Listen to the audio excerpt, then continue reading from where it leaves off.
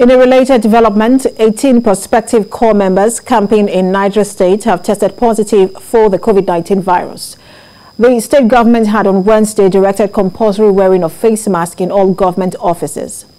Also, the State Police Command has confirmed the kidnap of 8 persons in Kwankwashe community in the Suleja axis of the state. Chinemi Bamayi reports. These are uncertain times in Niger State, with residents not only concerned about insecurity in some of its parts, but also about the resurgence of COVID-19.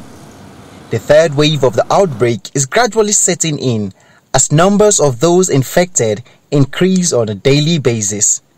And Niger is not left out, with 18 prospective corps members posted to the state being confirmed positive after they were screened at the entrance of the orientation camp.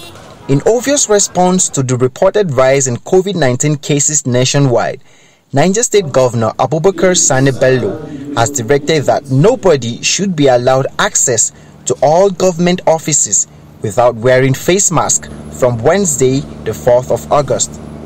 This was relayed to journalists at a press briefing after the suspension of this week's State Executive Council meeting to honor the deceased Senator Nuhu Aliyu. The corpus that had been posted to Niger State after the Minister of Health had conducted the routine test that is usually administered on them. About a large number of them, about 18 of them, were confirmed to be COVID positive. And as a result, before we dispersed in council,